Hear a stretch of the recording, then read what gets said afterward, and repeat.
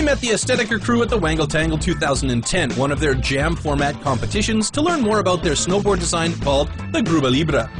The Aesthetica Libre exists since probably now 6 years already.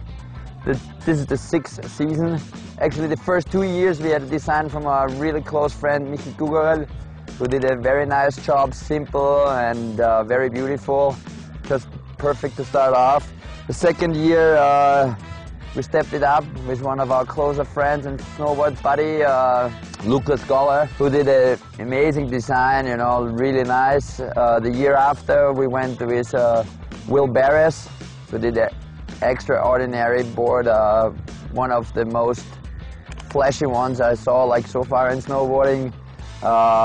Then the year after, the permanent unit actually joined the circle of designers in the Aesthetica line, or the Libre line, and they did an awesome job. And yeah, this upcoming season we got Fergal from the Atzgerei in Vienna, who did this amazing board. Like, well, I'm just like super stoked and blown away by how the way it looks, and yeah, I think it's a beauty. So the relationship between Steve and the artist is very close, so that they all have the freedom that they need.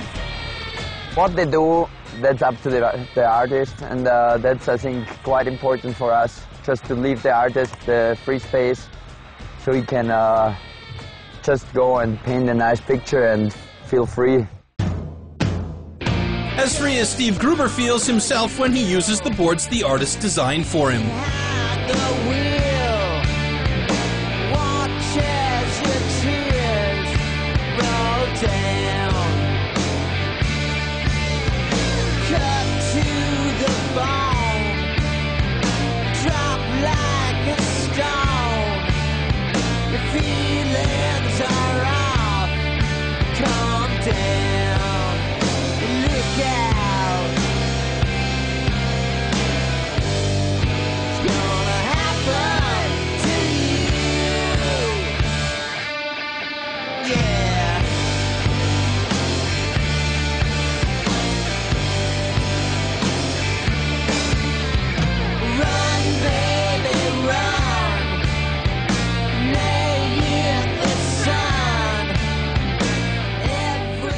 Of course, we met the designer of the new board as well, Fergal from the Atzgerei.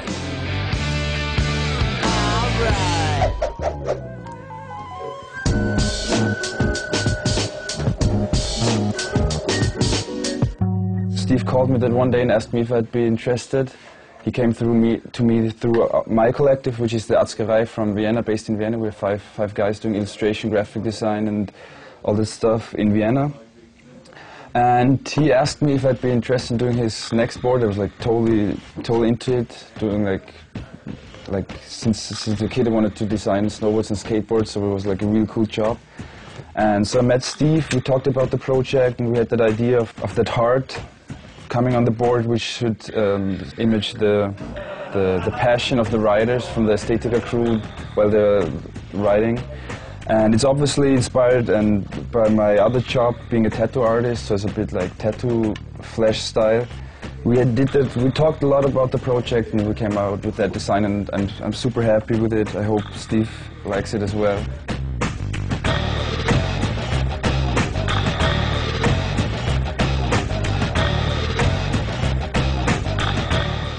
People who see Steve riding, for example, they love his style, and of course it's even better if he has like a snowboard which looks cool and awesome, and people are also like, oh, it's not just his style, but it's like the whole thing goes hand in hand in a way.